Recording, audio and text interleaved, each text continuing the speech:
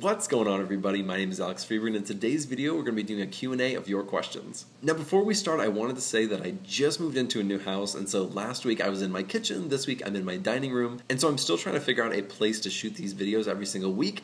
So if it changes from week to week, I apologize. I will find a place that I will consistently shoot these. So I hope you don't mind the thermostat in the background. I hope I find a better place. If not, this might be my place that I'm going to shoot my videos. I just wanted to say that where I shoot my videos might be inconsistent for a little bit, but I will find a place where I'm going to consistently shoot those videos from week to week.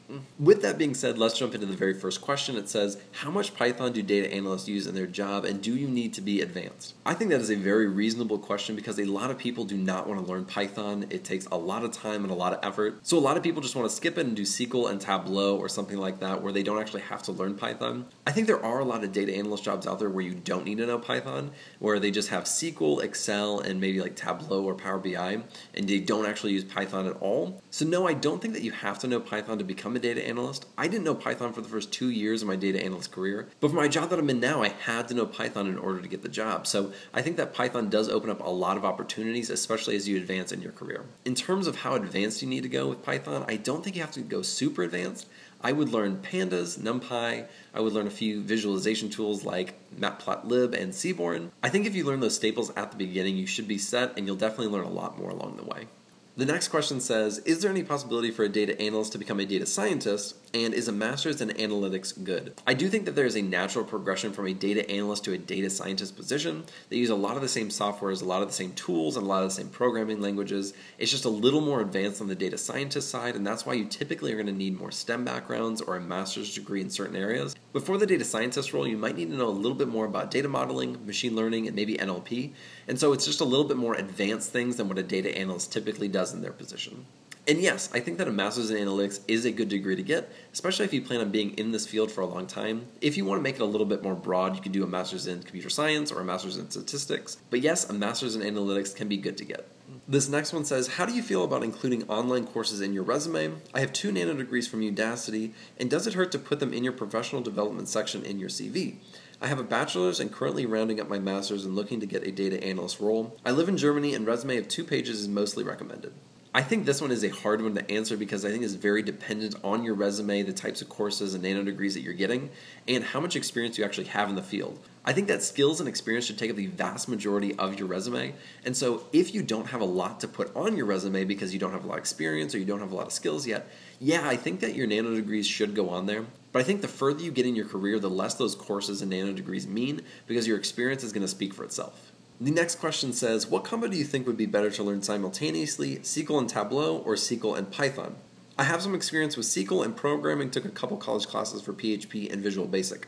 I think for the vast majority of people who are trying to get up and running quickly and get a data analyst job, that SQL and Tableau is going to be the absolute go-to combination because SQL and Tableau you can learn so fast. You can learn that in as little as 2 months, where it may take 3 or 4 months to learn SQL and Python because Python is a lot more difficult to learn and takes a lot more time. I think that SQL and Tableau are an amazing place to start, especially if you aren't super confident in your programming abilities, and then later on you can learn Python as well. This next question says, do I need a degree still? What's the point of wasting my time learning this but not making a job offer? Also, how much total does this cost to have enough learned for success in a career?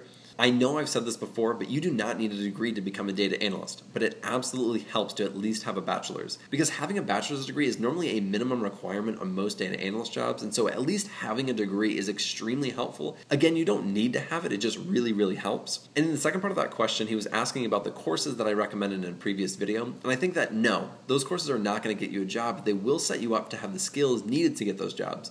And so the things that are going to get you a job, especially if you don't have a degree, are a really good resume, some type of experience, and a portfolio of really good projects that showcase your abilities.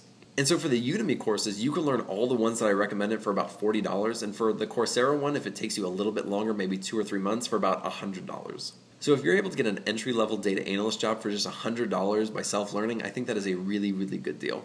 The next question is, how can I transition into a career in data analysis as a communications and PR specialist, although I have an ample knowledge of Power BI but plan to take courses in SQL? I think you're asking the right person, because when I first started out, I knew absolutely nothing. I had no experience in this field, and I just learned the skills and applied. I think the biggest thing you can do is get some type of experience, which is either an entry-level job, some type of internship, or even volunteering. Any of those options provide really good experience, and you'll also learn a lot of the skills that you need to progress your career really fast. And the last question for today is, what were you doing before? I am an English teacher applying to study for a master's in data science.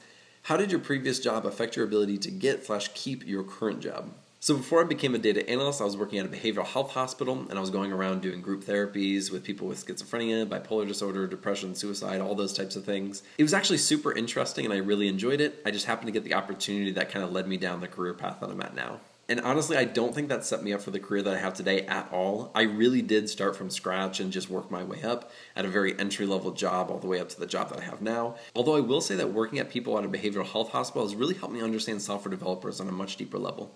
If you want to support this channel, there's a Patreon link in the description. You can also like and subscribe for all the latest content. Thank you guys so much for watching. I really appreciate it. I'll see you in the next video.